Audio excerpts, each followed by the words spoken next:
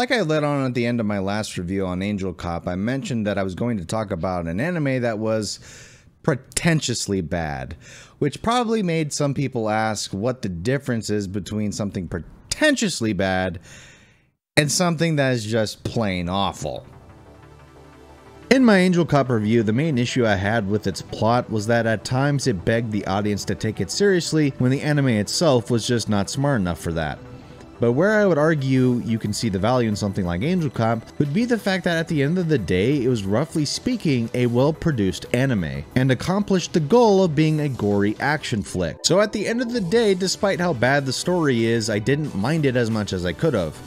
Even though it did try to make some points about the moral greatness of justice and corruption, however, it just didn't do nearly enough to make the points as crystal clear to get them across to the audience. But I would argue that was a good thing. With Angel Cop, if you simply ignore how repugnant the main character is and how stupid its plot is, and you don't take it too seriously, you can at least have somewhat of a good time with it in the right mindset. A wind named Amnesia, on the other hand, is a totally different story. Unlike Angel Cop, which had plenty of moments that made me laugh at the anime and have a good time, A Wind Named Amnesia does not offer any such comforts. If you were to simply look at the anime on the outside looking in, you would at least come away with it thinking it's a simple action road trip across America. But when you really stop to think about the story it's trying to tell and its messaging along with it, just does nothing but infuriate me. And the thing that bums me out is that the original light novel the anime was adapted from was written by Hideyuki Kikuchi, perhaps one of the most influential writers in the world of anime and manga. Despite the fact that the man's works mostly exist in the realm of the written word, his works have been hugely influential when it comes to manga and anime. In fact, multiple stories he wrote became the basis for many an otaku classic, such as Wicked City, Demon City Shinjuku, Dark Side Blues, and Vampire Hunter D. Yeah, that Vampire Hunter D. Before anyone mentions it, I have not read the light novel this was based on, as when it comes to translating Japanese into English, it can yield unsatisfactory results considering how the Japanese language works when it comes to the spoken and written word, with so many words having multiple meanings, and from what I can tell, reviews seem to be either mixed or positive, with the caveat that the English translation is suspect at best. So with this review, I won't be judging the anime in the context of its source material, but rather the adaptation itself, and I'll say this. It didn't have to be bad. I don't know if the anime came out the way it did because of the source material or because it was the result of screenplay writers adapting it for a visual medium, but either way, I don't like this anime at all. But why don't I like it? And why do I use the word pretentious when I describe it? Well, first I would like to address the word pretentious, as it is a word that at times is used a little too liberally to describe any piece of media that tries to inject some sort of thoughtful use of themes or messaging in their story. I'm not saying when writers who use their plot and story as a way to drive a message across to the viewer is, to me, considered pretentious in any way. For example, in my Ninja Scroll review, I used the example of Hideo Kojima and Death Stranding as an example of a piece of media being bad because of how pretentious the game's director is, due to how smart he thinks he's being by using a medium like video games to craft a thoughtful message in a very disingenuous way. If you think throwing a bunch of smart-sounding buzzwords that the audience has no context for, like an ape throwing its shit at a wall and hoping it sticks, and writing scenes in such a way that calls attention to its own symbolism by having a character say, "If that's not symbolic, I don't know what is," that is fucking pretentious. And the hell of it is, he's done it better before. Like Metal Gear Solid. Yeah, a game that was at least over $20 million cheaper with level design work done with Legos was not only a better game, but also had a message and theme that wasn't god-awful and eye-roll inducing. Oh sure, the message at the end of the day did just come down to murder nuclear missiles bad, okay? But because the writing was so tight and the headroom they had on development was so minimal, it forced the team to narrow down on their vision for what they wanted the project to be and make something as special that they could with as little resources as they had. And in the end, was better for it. Point is, there is a way to write a story with a message without being completely pretentious, while not having a huge budget and still remain a good piece of entertainment. And then there's this.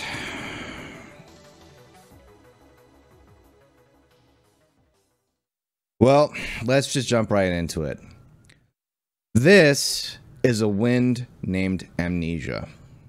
Set in America in the futuristic year of 1990X.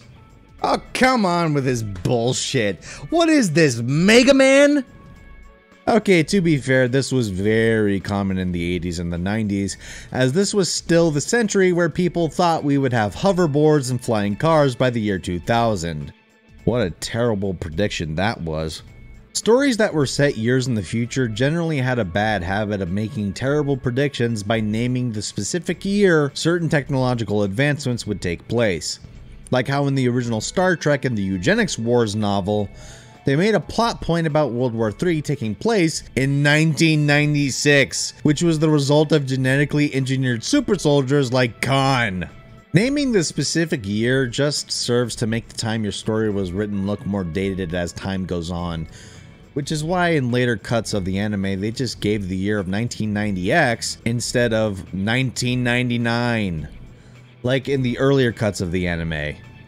But even naming the specific decade and century doesn't work either, as even in the year 2021, we would have thought we would have machines that make food out of thin air and blowjob robots that run on dreams. Yet that shit hasn't happened either, so it's no wonder that most writers avoid naming a specific millennium, century, decade, or even year, because by now, we know better.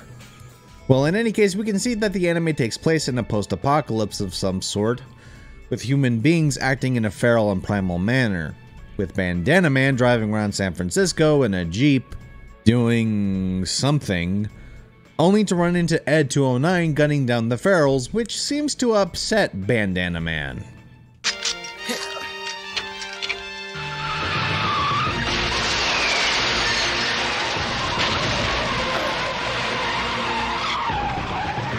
Hit the turret. Aim for the turret. That's the nerve center. A disembodied voice tells Bandana Man exactly where his fuck me now point is to shoot Ed. Wanna guess how many bullets it takes to take it down?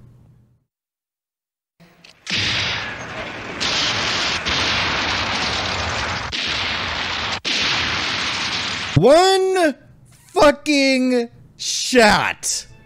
What is Ed 209 made of? Toilet paper?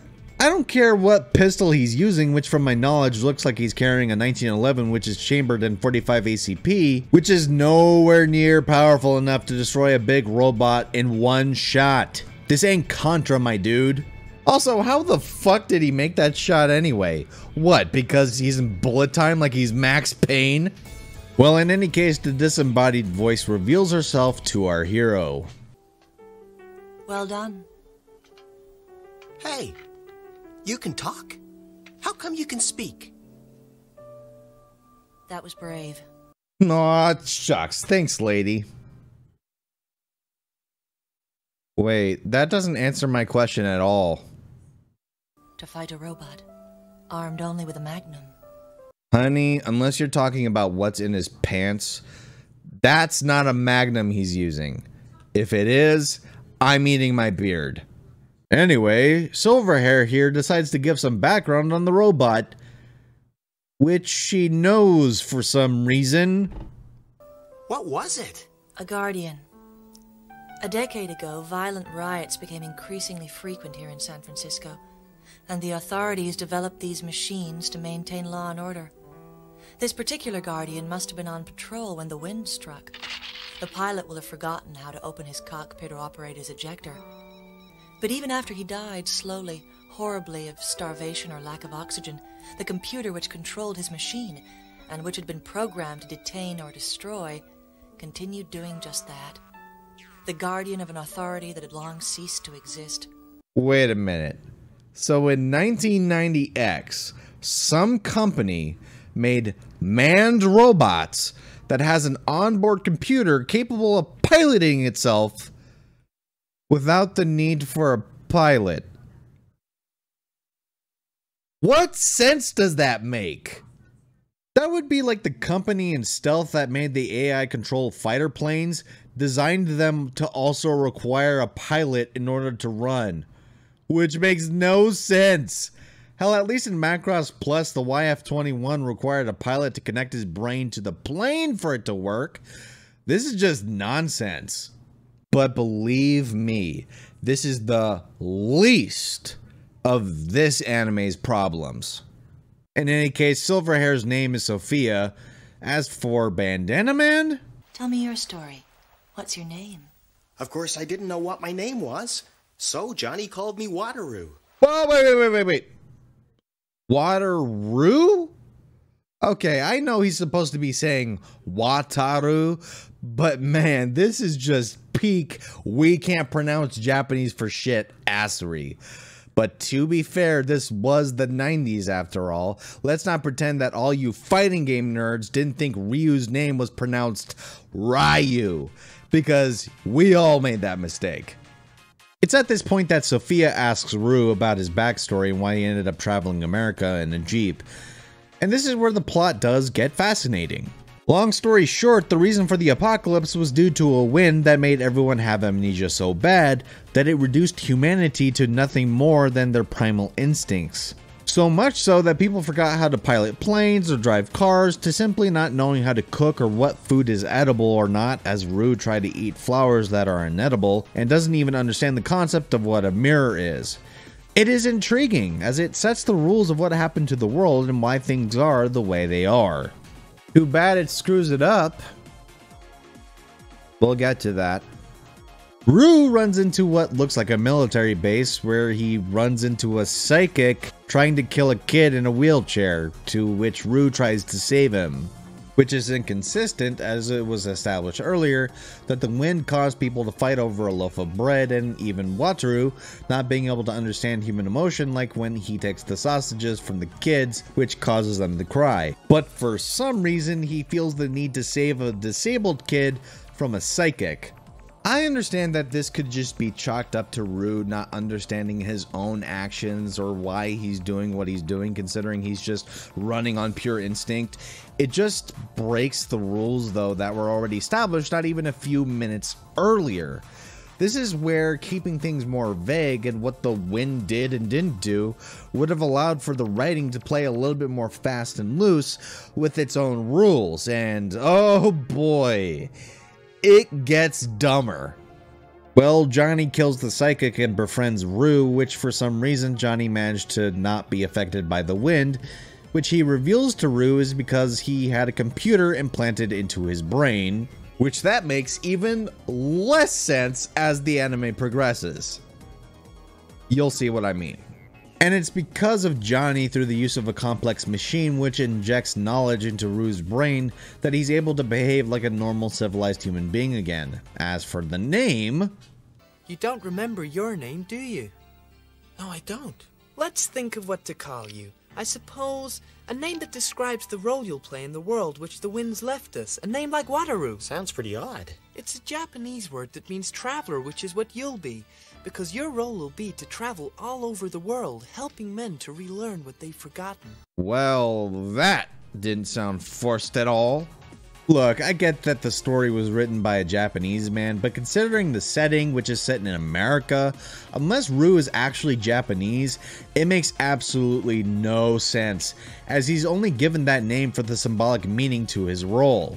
And what makes it all the worse is that he has to spell it out to us like we're idiots.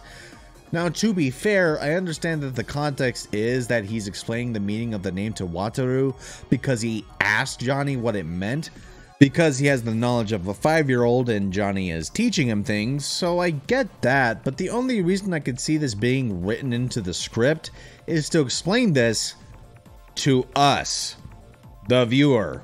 And it does nothing but to make us feel stupid, like we should have known that. Never mind that the anime is set in America, where most people's names aren't Japanese, especially for the time this anime was released.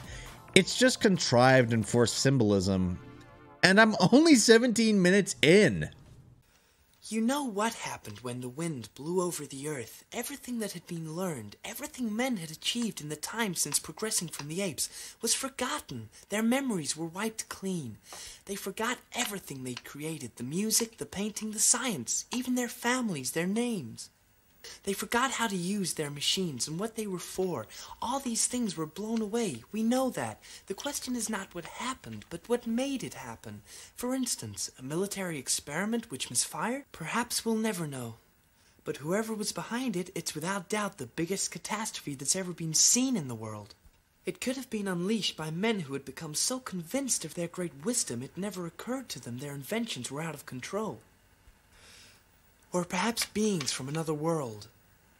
Patience! Patience!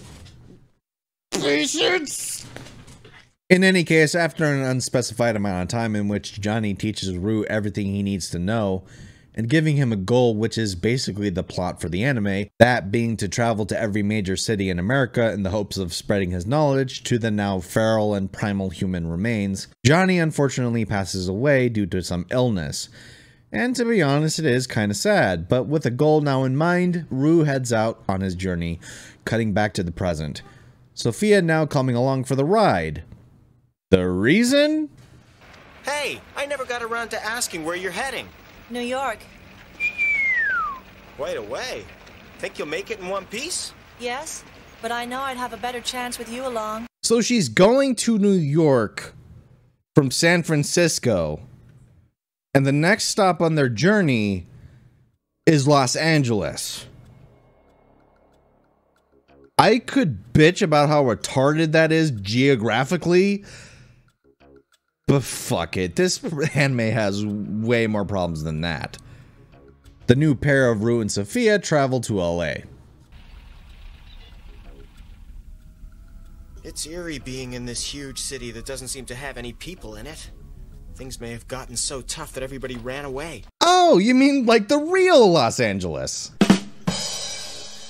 In any case, Rue sees a woman being chased by a mob of ferals. Wait. But the girl! Be careful. You may not realize what's going on with these people or exactly why they're after her. They've had to make up new rules because they found the old ones are no use to them any longer. Hun, I understand the sentiment you are trying to convey and all, but they all have the capacity of a 2-year-old. What makes you think they even know what rules are? Well, Big Lenny comes in to save her only to get shot by... Okay, what the fuck? How would the feral guy with the gun even know how to use it? Or even know what a gun is? This is one of the things that irritates me the most about this anime. It plays so fast and loose with its own rules that it established about the wind. One moment the human race forgets how to do simple tasks like how to use complex machinery, to even not knowing what a mirror is, to all of a sudden ferals knowing how to use a gun. I can understand the idea of that the feral humans that have forgotten everything but their primal instincts would at least figure some things out on their own over time, but it doesn't seem like it's been more than at least a year or two since Rue's flashback. So why would this guy even know how to use a gun? Whatever, Rue shoots at the ferals and scares them off. Rue tries to communicate with them, but you know, they're as dumb as a mailbox. But Sophia manages to calm them down. Then this happens. I've been able to communicate with them to some extent. Her name is Sue. He's called Little John. Their people had chosen her to be the bride of their god. Tomorrow was to have been the day of her marriage. Okay. I don't know what's more confusing. That the two ferals even know their names? Or that Sophia somehow managed to communicate to them somehow, even though they shouldn't even know how to communicate other than use guttural noises and grunts like they're cavemen. And even that makes no sense, as the wind made them forget everything.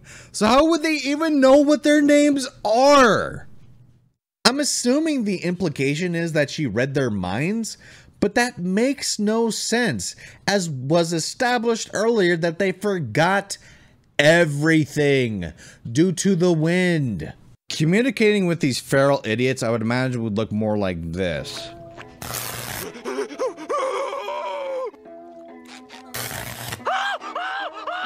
What are you simpletons doing? In any case, Sophia finds out the reason Sue was being chased was because she was going to be the bride to their god. What? So humanity loses all memory to the point that they all have the mental capacity of wild animals, but they understand the concept of a god.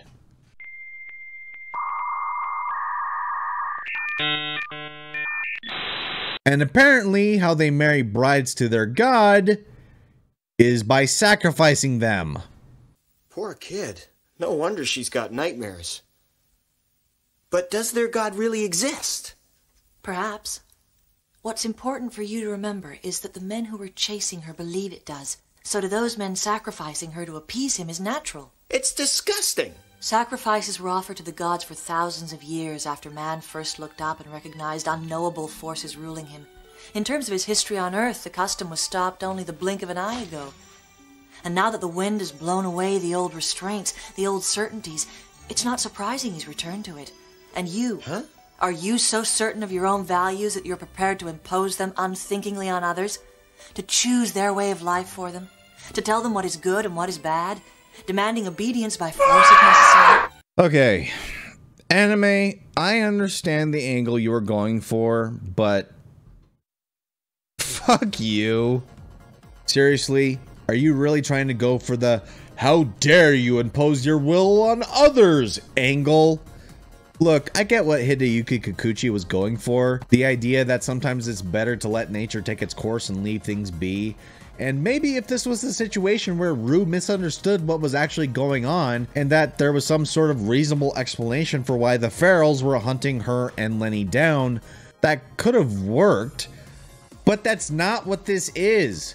We're literally talking about a post-apocalyptic group of feral humans with the mental capacity of chimpanzees, trying to sacrifice a woman on the altar to their god. The room for nuance is pretty fucking thin. I mean, human beings outside the Aztec society didn't think it was cool for villagers to be sacrificed to Quetzalcoatl, so why is it bad in Sophia's eyes to think it's shitty for Rue to help out a woman from having her agency be stripped away from her to be sacrificed to a quote-unquote god? Are you starting to see what I mean when I call this anime pretentious? It brings up concepts that are pretty intriguing, only to fall on their face due to the fact that the scenarios that are used to equate these concepts to are just not even close to being equitable in any reasonable manner, that do nothing but serve to make the writer seem stupid and not have a good grasp on the messages he's trying to convey to the viewer, and makes Sophia look like a dumb cunt that thinks she's way smarter than she actually is. Hell, even Rue points out how stupid her pretentious bullshit is, making the point that Sue has the right to live her own life and choose whether she is sacrificed to a god or not. And she agrees.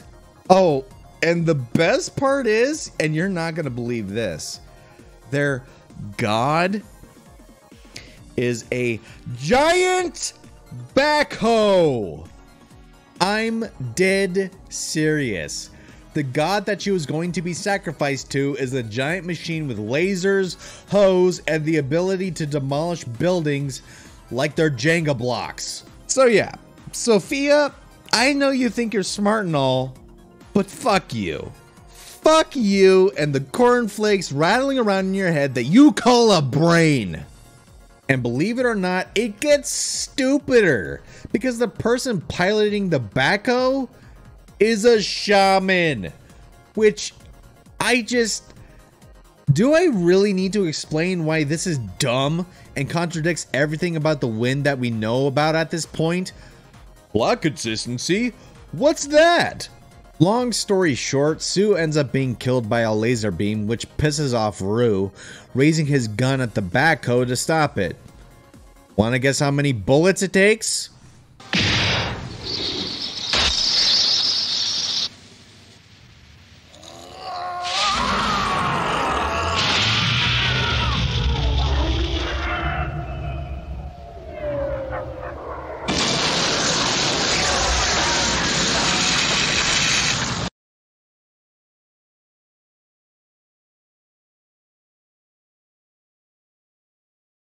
One shot!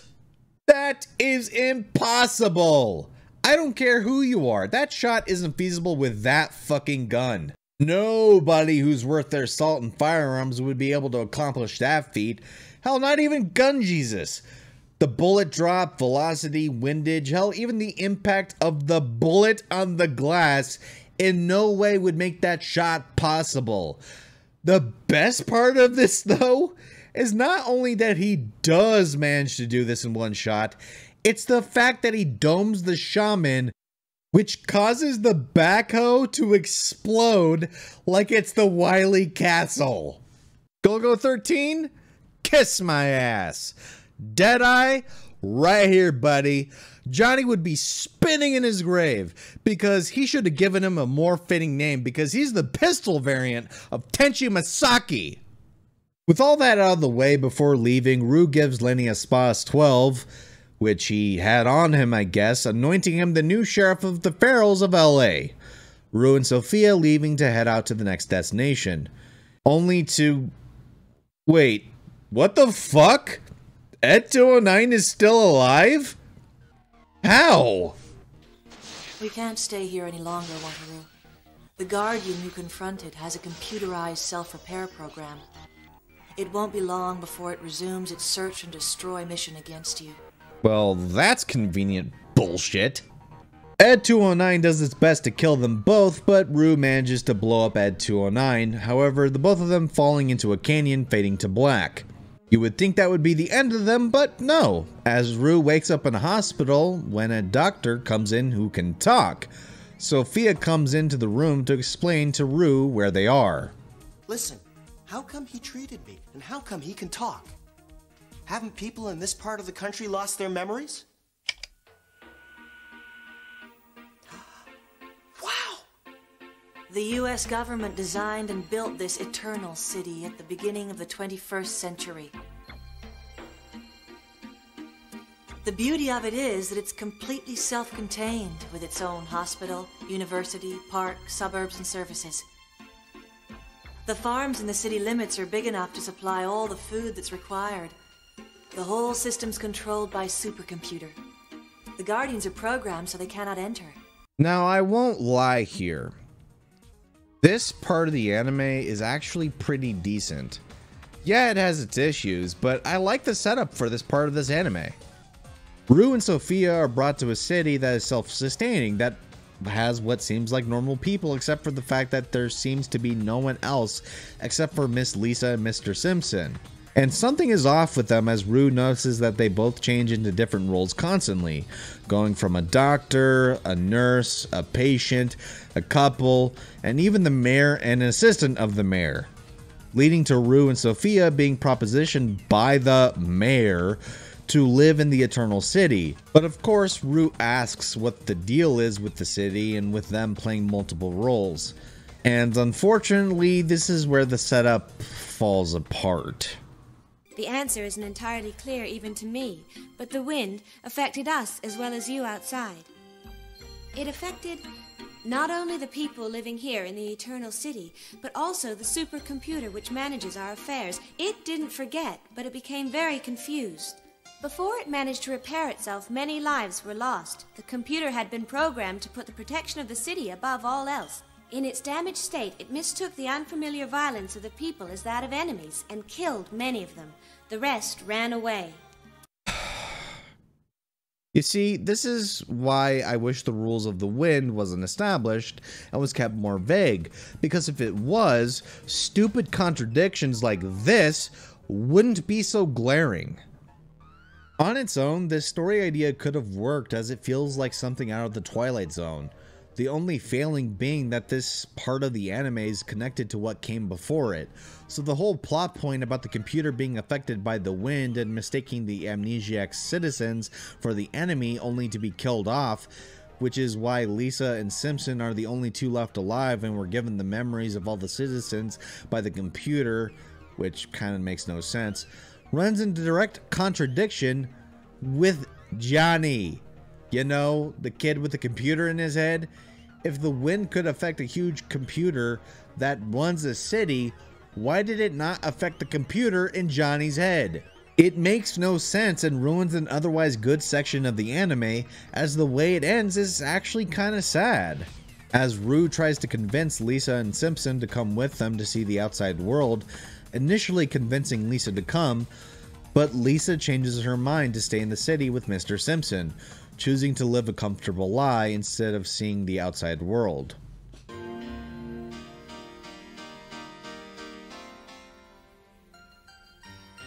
The peace and security she has here were too strong to resist.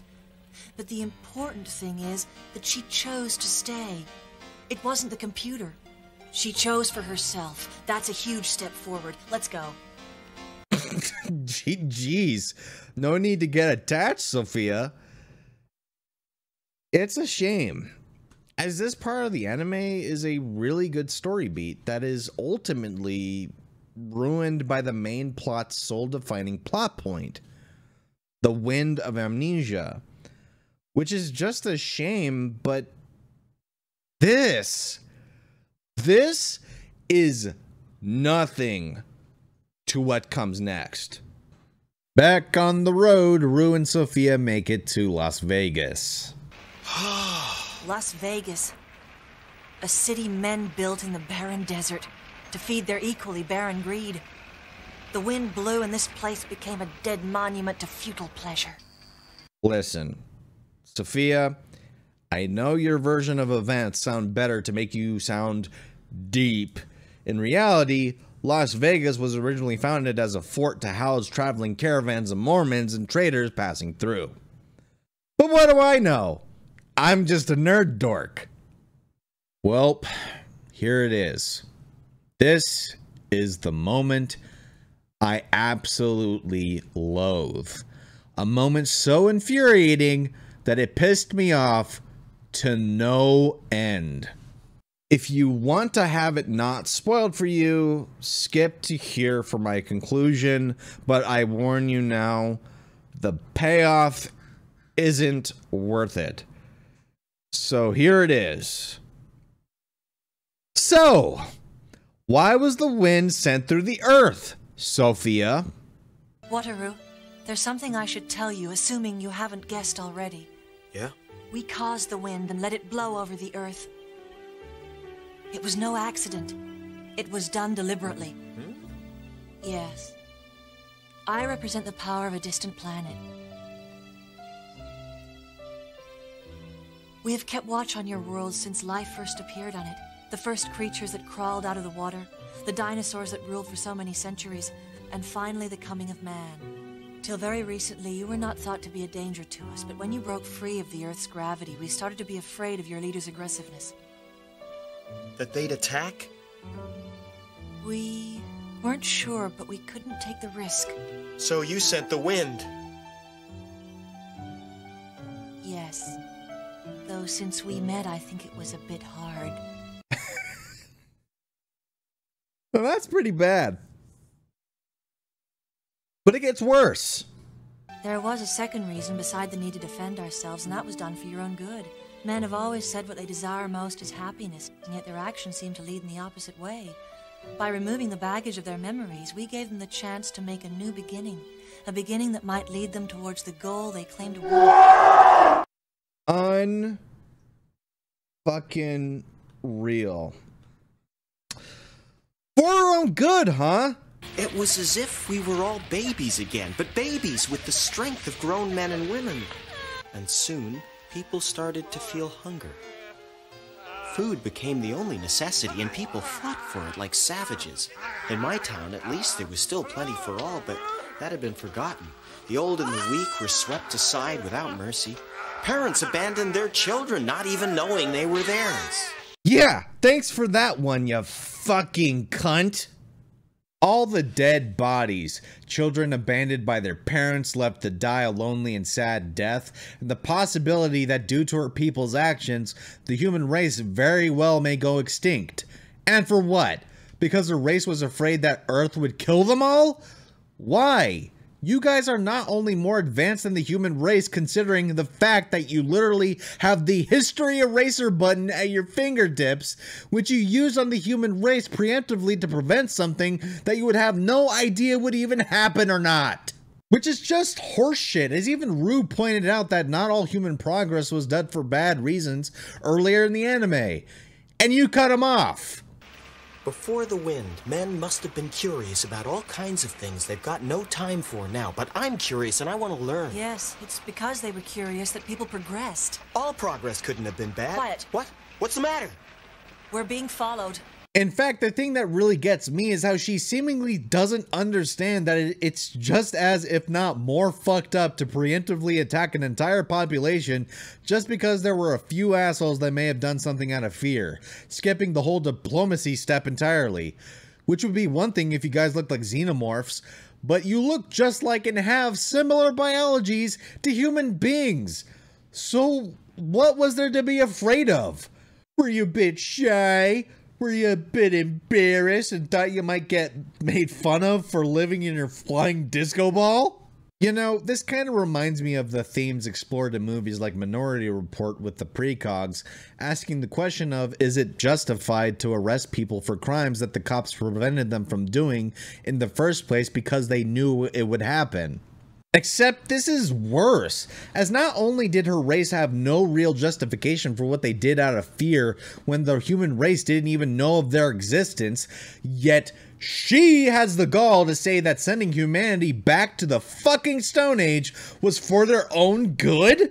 Oh sure, there are some bad apples that may have done what she and her people feared, but to condemn the entirety of humanity, ruining the lives of billions of otherwise normal people on the vein to stop the bad humans from doing something they may or may not have done? All this bullshit just to have a humanity bad message? That is fucking pretentious. And for some reason, Rue takes it pretty well, all things considered. Oh, the revelation that Sophia and her people are the reason for the potential extinction of humanity does make him feel a certain way at first, but he just seems to let it go. What's wrong? Nothing. I'm fine. Wanna know why I think he got over it pretty quickly?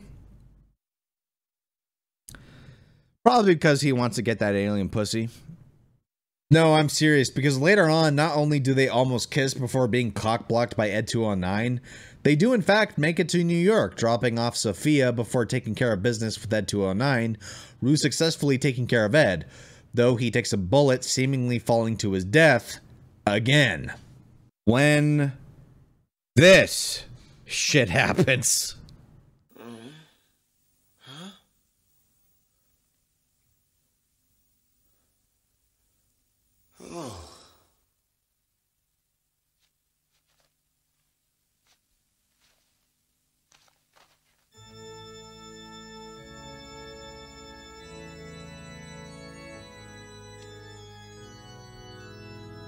I learned from you as well. But now we will learn something new together. What in the fuck is going on? Seriously, where are they? In the fucking negative zone? I'm assuming they're in a church with the organ music and the statue of the Virgin Mary holding baby Jesus, but we have no other context for that. Though, in all honesty, I wouldn't be surprised if the meaning of the statue in the background, while the two are bumping uglies, is to symbolize that the child that would result between an alien and a human would become the Messiah. Oh, go fuck yourself, anime. You are not that smart. And that's it. Sophia and Rue part ways, Sophia flying home to the magic disco ball in the sky, and Rue takes off to wander the wasteland. The end.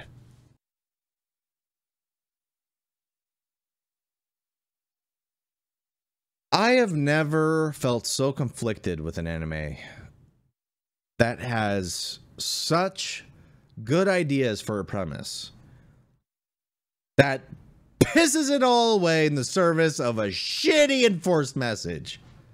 When I said this anime didn't have to be bad, I do mean that, as there are a good amount of ideas here that could have made for a good story. Hell, even the reveal near the end didn't need to be as insulting or as infuriating as it was, as there were plenty of moments that conveyed that Sophia was aware that maybe her and her people were wrong for what they did. But at the end of the day, execution matters, and it was executed poorly. My God, that was awful. Worst thing I've ever seen? Not by a long shot. Insulting? Abso-fucking-lutely. This anime is so up its own ass that if it was a person, it would look like the end result of when Dr. Weird's ass ate himself. My ass has finally decided to eat my hand! It hungers for more! I can tolerate bad pieces of media. In fact, one of my favorite films is objectively terrible. But at the very least, it didn't try to be something it was not. Here, this anime started as a thoughtful piece of storytelling and ended up an insulting, stupid, and above all, one of the most pretentious pieces of fucking shit that I have ever seen. Good fucking riddance.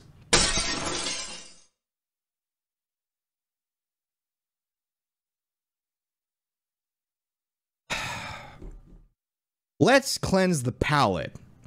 Next time, we are going to take a look at a classic that many people probably may or may have not seen.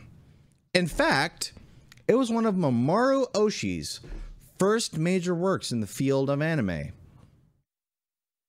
And I couldn't think of a better anime to look at. Till next time.